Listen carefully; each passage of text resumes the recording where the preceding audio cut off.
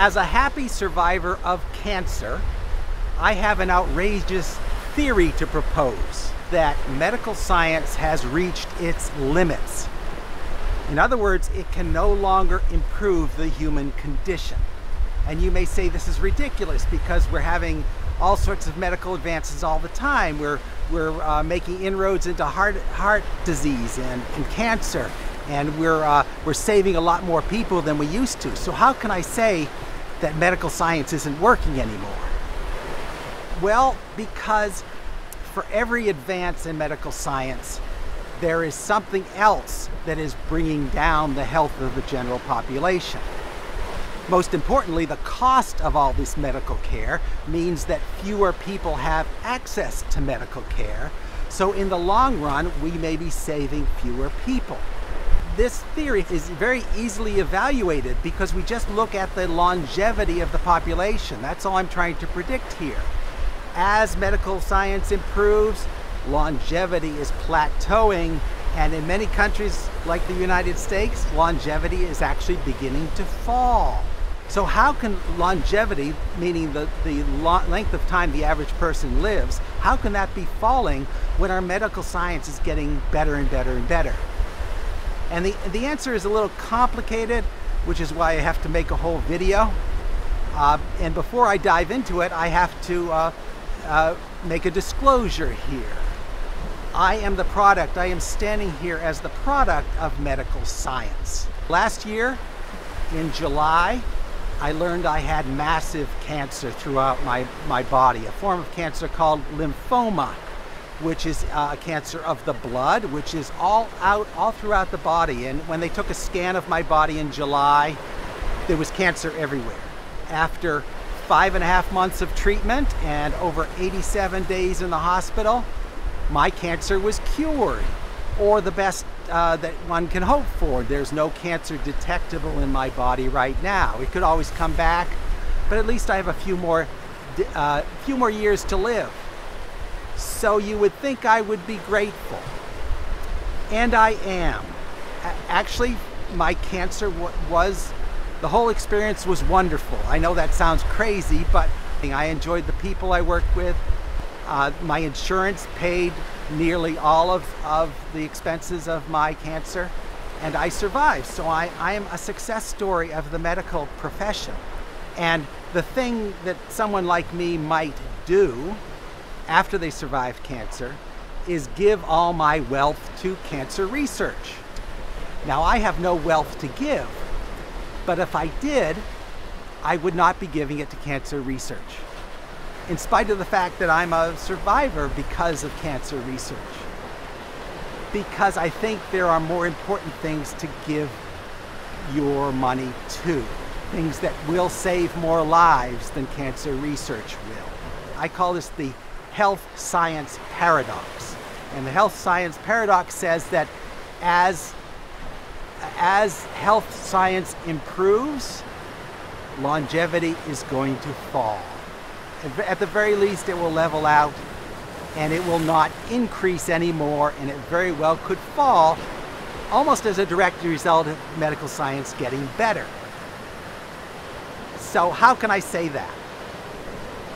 Let me first talk about the history of medical care, the history of medical science. And it almost all took place in the 20th century. So at the beginning of the 20th century, doctors really didn't have any tools. They didn't have things like anesthesia. They really couldn't do much for you. They could just a doctor would come in, he'd listen to your heart and say, well, I think you're a goner. That's about all that doctors could do as of 1900. As of the year 2000, we're saving people from all sorts of diseases. We're saving them from heart disease and cancer and all these things that people used to die young from. By the year 2000, we had licked a great number of those diseases. And that accounts in part for why the population grew so fast in the 20th century. It's not just that more babies were born in the 20th century, but people lived longer in the 20th century. In many countries, the average longevity, the average length of life went from 50 years old to 80 years old. That's about what happened in Japan. Over the course of the 20th century, people would die on average in their 40s, and by the end of the 20th century, they were dying in their 80s. So you can't say that medical science hasn't had an effect in the past. I'm just saying that from 2000 on, medical science is a mixed bag. What were the most significant medical advances that saved the most lives in the 20th century? Was it finding cures for heart disease? Was it going in and operating and bypassing heart valves and things like that? No. The most profitable medical advance of the 20th century was simple sanitation. Being able to provide clean water to people, being able to provide safe food. These things saved millions of lives. Balanced nutrition, just people getting enough food and getting a variety of food, which happened in the 20th century. That also saved lives because you could get vegetables now in winter. You can get fruit and vegetables now in winter, which you couldn't get in the 19th century, in the 18th century. So this balanced diet also saved lives. Now we get into things that medical science has actually done, and that's vaccines. Being able to vaccinate children against common diseases saved millions of lives. And health education. Back in the 1950s and 1960s, everyone was smoking, and cigarette companies told people that it was healthy. So we learned in the 60s that it wasn't healthy. And after a lot of debate, the government started forcing the cigarette makers to put warning labels on their product. It started advertising campaigns to tell people how dangerous smoking was. All of that saved millions of lives. Seat belts in cars saved millions of lives, prevented people from ever needing medical care. So these 4 or 5 things, very substantial, not very costly, saving many, many lives. Those are the most effective medical advances in all of human history. So now that we've done all these things, what have we done like in the second half of the 20th century? Well, we got into interventional medicine, where someone has already gotten sick and you try to save them. So we came up with antibiotics for that. We came up with surgery for heart problems. We came up with chemotherapy for cancer. So all of these are interventional methods. How they differ from those earlier methods is they're very expensive and they don't save quite so many lives. So a lot of lives have been saved by open heart surgery, but relatively speaking, not as many people have been saved by those methods than by basic sanitation. So what you see here is science picking off the low-hanging fruit. Once we've invented medical science, then the first thing science does is it picks the easy things. It tackles the easy things like nutrition and sanitation and tackles those first and gets a big benefit from that. But we have a law of greater cost going on here. As we pick off the low-hanging fruit, we're left with the more difficult diseases like difficult forms of cancer, where we're spending a lot of money to save relatively few people. So you can see what medical science is doing naturally on its own is that it's slowing down. It's not each new advance saves fewer and fewer people and at greater and greater cost. The bill for my cancer treatment sent to my insurance company was over $500,000. My insurance company put out over $500,000 for me to save my life. I'm grateful for that. I feel like I've won the lottery for that. But can you imagine a health system trying to put out $500,000 for every single patient? No economy can honestly support that. So what happens as we get saving more and more people, we're sending them bigger and bigger bills. and that means higher and higher insurance premiums. Or if you have a universal nationwide healthcare system, that means higher and higher taxes to try to support this health system. And eventually you reach a limit. You cannot spend $500,000 on every citizen. There isn't a limited pool of money that can be spent on medical care. And the more we advance our medical system, the more money is spent on high-value patients and the less money is spent on basic things like prevention. This may help explain why longevity is peaking and why it's reached a plateau, and in the United States it's actually falling.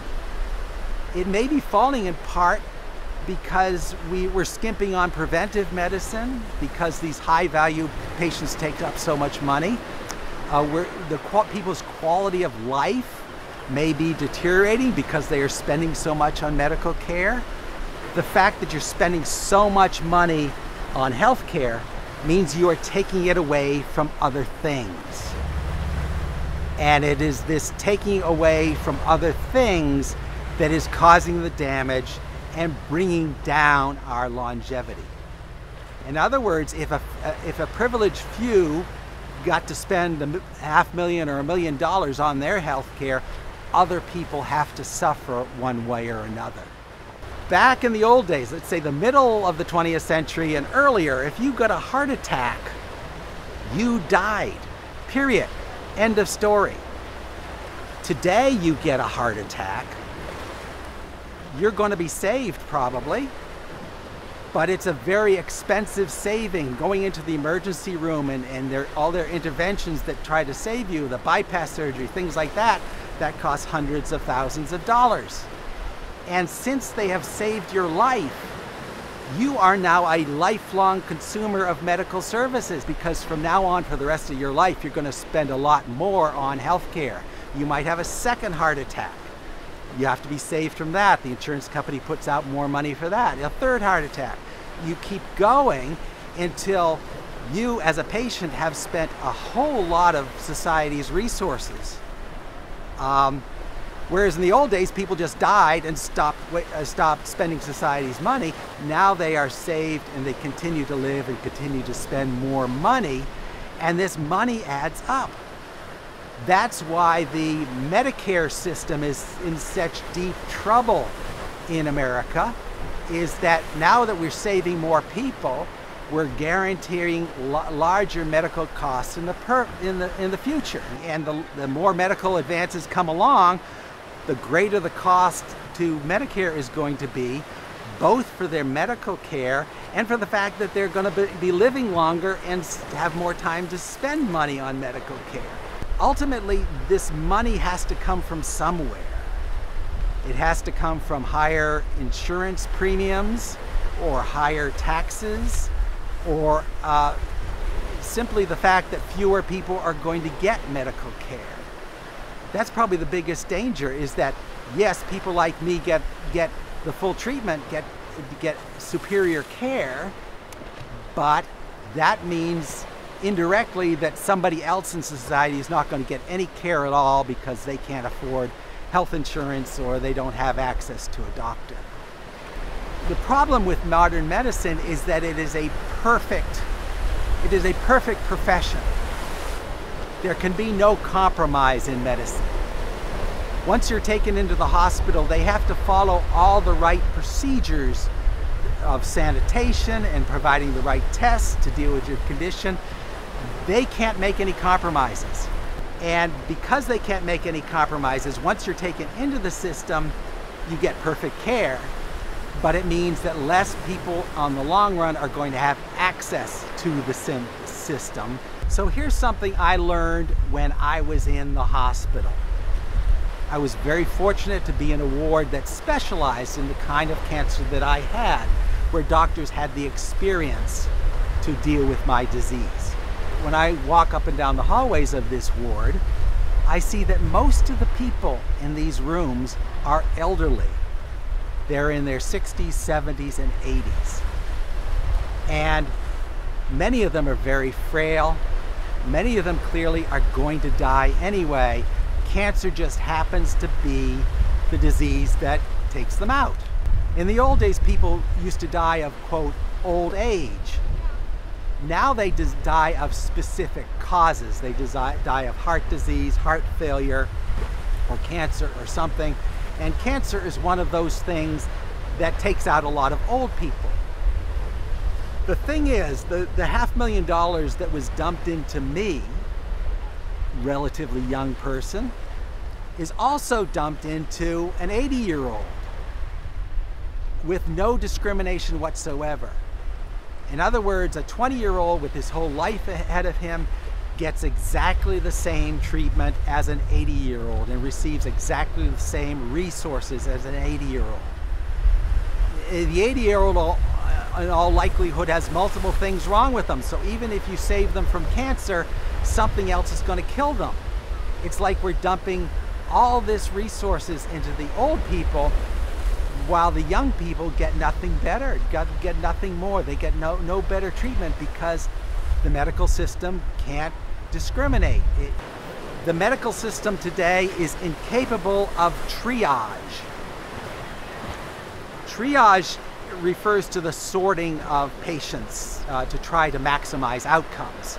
Triage might happen on the battlefield, in a battlefield hospital, where you have a lot of injured soldiers coming into the hospital and not many doctors and not many medical resources. Someone called the triage nurse has to decide who's going to get treated right away. And it's a balance between saving people and letting people go. In a triage situation, you're going to look at the most wounded soldier, the guy who's going to die anyway, and you're going to set him aside because there's no point in wasting resources on that guy who's probably going to die anyway. And there's no sense in wasting resources on someone who's probably going to live anyway. You can just set him aside for a while. You're going to concentrate on that middle range of patients who can benefit most from the limited medical resources available. So that's how things work on the battlefield. And people live and die based on what this triage nurse decides. In modern medicine, doctors aren't allowed to do that. Doctors and nurses cannot practice triage in a modern hospital, especially in the United States. You can't say that one guy is full of bullet holes, one guy is all shot up and probably won't live. Well, we're not going to treat him. You're going to treat him, you're going to throw all of your resources into that heavily injured fellow because you're required to, essentially under law. Because if you don't do everything you possibly can to try to save a patient, our fine lawyers of America are going to sue the pants off you if you neglect this patient in any way. So every single patient who comes into the medical system has to get optimal treatment, which ultimately is unsustainable. Ultimately, it means a lot fewer people are going to get into the medical system at all. It is not allowed to practice triage. It is not allowed to make value judgments about who is more worthwhile and more worth saving. It just has to give perfect treatment to everyone. And with every medical advance now, you're increasing those costs. Every new advance in cancer treatment means greater cost, not only for the treatment, but by extending the life of this 80-year-old. So he lives 5 years longer and can consume 5 years more of medical resources. The medical profession has become this giant monster that is absorbing more and more of our economic output. It's already the biggest industry in the country and probably the world, and it's getting bigger and bigger, and it will continue to get bigger and bigger until it absorbs all of the resources that are available to it. It's an insatiable monster. So in the long run, this can only lead to fewer people getting medical care to begin with. One of the benefits of my hospital is you had a lot of experienced doctors, the best doctors in the world were at my hospital in Boston.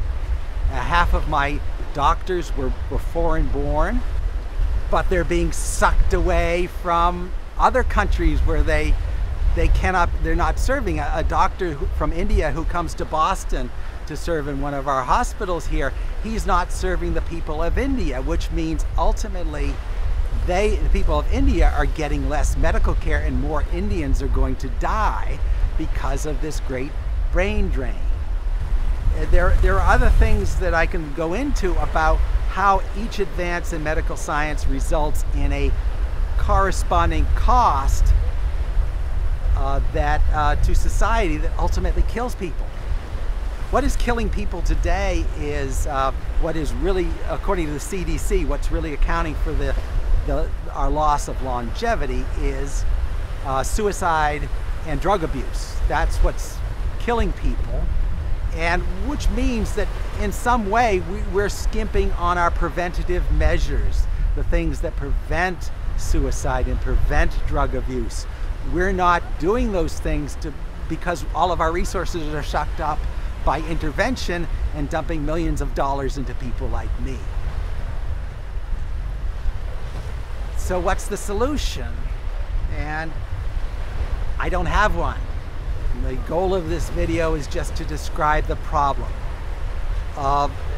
The only practical thing is if you're going to give money to some medical cause, maybe something like cancer isn't the best place to give your money. I know that sounds like sacrilege. I'm saying don't give your money to things like breast cancer research or cardiovascular research, because it is taking money away from basic services like nutrition and sanitation and suicide prevention and drug abuse prevention, where you can get a lot more bang for your buck. You know, you dump $1 million into cancer research. What does that buy? That buys a test tube is what it buys. It buys some trivial little part of the whole cancer research program. You take $1 million, you dump it into basic sanitation in some third world country, and you're going to right away save thousands of lives. I don't know how do we get out of this. There is no, I mean, you can't ask a government to or doctors to decide who should live and who should die. That just isn't possible. Doctors have this Hippocratic oath that says they have to serve everybody, and they're not going to decide, okay, you're a young person, I'm going to put more attention on you, you're an old person, I'm going to let you die. No one is allowed to do that. So the whole system just gets more and more bloated until in one way or another it collapses, or a lot fewer people end up getting medical care, being able to get into the hospital at all. I don't know how you solve it. I just hope that I have in some way described the problem. You know, the problem is the medical science paradox. The more you put into research, the greater the advances you make in medical science, the more people you kill.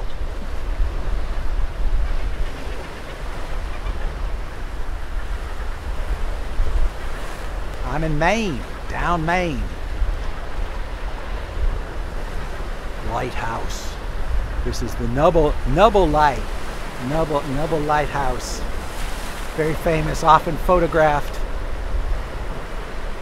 I've got another 4 cameras on this shoot.